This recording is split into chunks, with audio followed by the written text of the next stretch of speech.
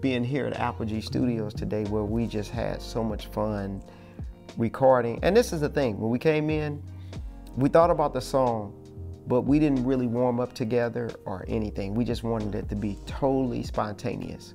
I didn't, you know, whatever the groove is going to be. And let me tell you, this is when you know when you feel like you're at home.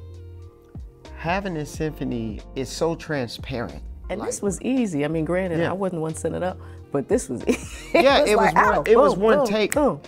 It was one take because of how I felt. You know, we're husband and wife.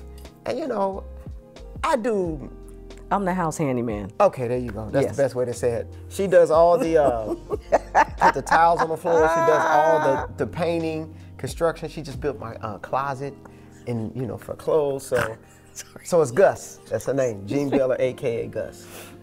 But Gus could bring this whole setup and just sit there in the bedroom or wherever you want to go and just write. Oh my God. And just write and record or edit your vocals or whatever you want to do. Man, that's gonna be killing. We might need to get two. One for the studio, one for my room. I'm just saying. Okay, that's a whole lot. Why don't you come on?